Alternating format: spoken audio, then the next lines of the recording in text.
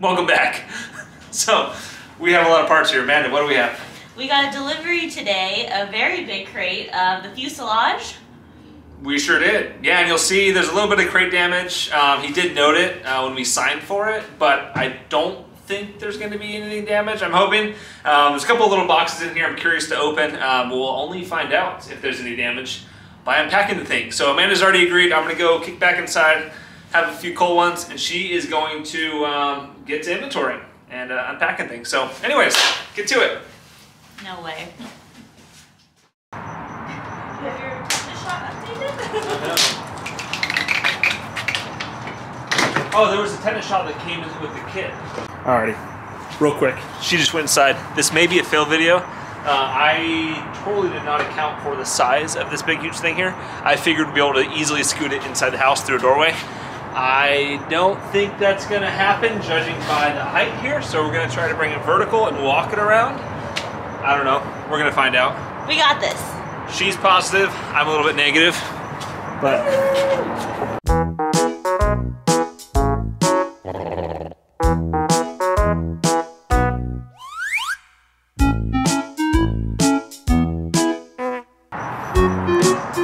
All right, this will be attempt number 2. Front door has been removed. Not the security door, but the inside door. That should buy us the extra inch or so in width clearance. Hopefully. We made it! Oh my god! We made it! We did it! We got it in the house! No way! Alright. We made it.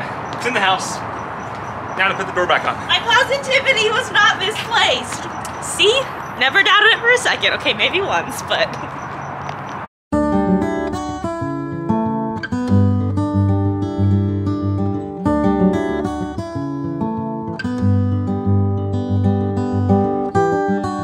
Alrighty, fuselage inventory is officially done.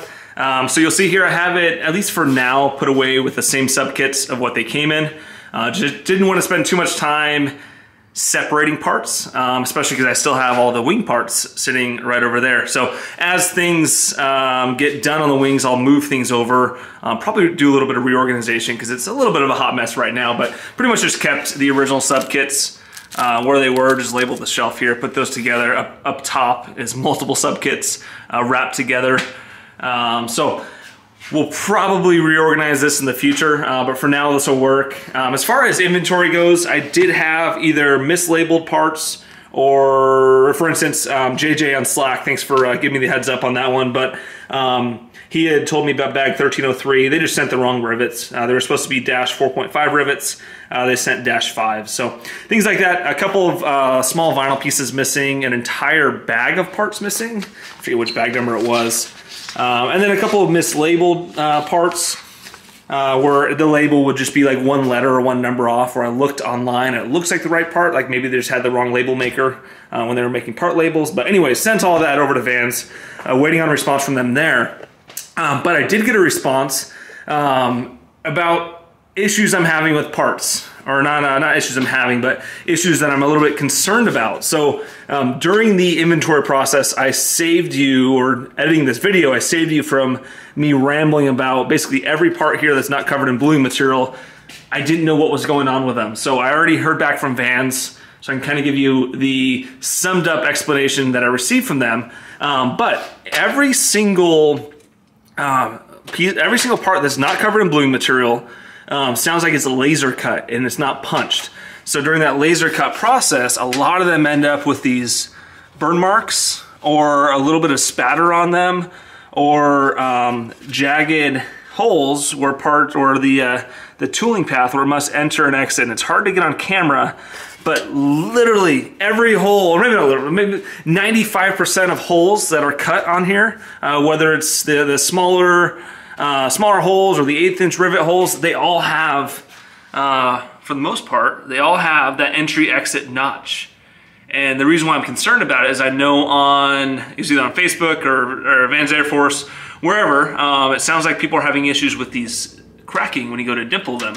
And the reason why it's an issue, why you can't just take a reamer through it, is these are already final size. So if I take a reamer to any of these holes right now, I could slip it through by hand and not grab that notch where it has that tooling entry exit path. So they had responded back to my email saying, they basically explaining their laser cut parts, and that if the notch is of a concern where I have those, and I'll post a picture somewhere on the screen here, because the camera does not like to focus up close. But this was the best one I can get the camera to focus on. But what he had explained to me is that if I'm concerned about the holes, I can take a jeweler's file to them and file out, literally file out the notch on every single hole before dimpling. So not sure if other builders are having issues with their parts cracking or not on the 10, but it's kind of concerning because they're with the fuselage kit. There's a lot of silver here, a lot of silver going on. So that's going to be a lot of work because that's not just taking a little deburring tool to it and just running the quick little deburring tool through it. That's sitting there with a jeweler's file, a little very, very thin file, and filing each one. So that's going to be a pain. So I'm not sure if it's going to be as big of an issue as I'm thinking it's going to be. So if you're building a 10 and you have these parts and you're not having issues, please let me know. Settle my fears.